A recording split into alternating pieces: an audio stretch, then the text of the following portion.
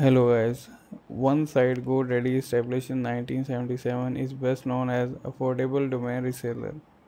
On the other hand, Hostinger established in 2004 is crowned as the king of cheap hosting, who would win in face-to-face between their website builder. That's my goal today videos Hostinger vs Goddady website edition.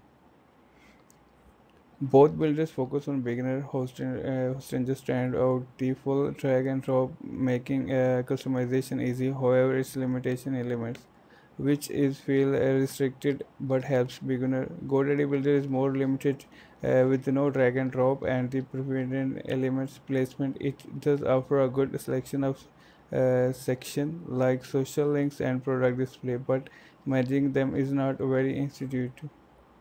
Marketing tools. Hostinger is best suited for small scale site with basic marketing tool like an AI logo and the text generated. It's like advanced marketing feature. GoDaddy, however, offer a comprehensive business suite included social media management, ad handling, and the email marketing, making it a strong choice for business focused site. E-commerce.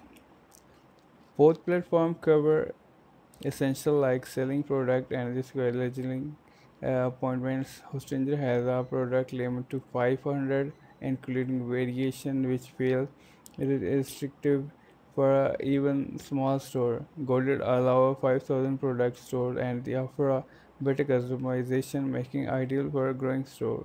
Pricing. Hostinger plan comes with the less than $3 per month, including 100 GB of SSD storage, unlimited bandwidth, and free domain, weekly update, backup, and the ability to host 100 sites.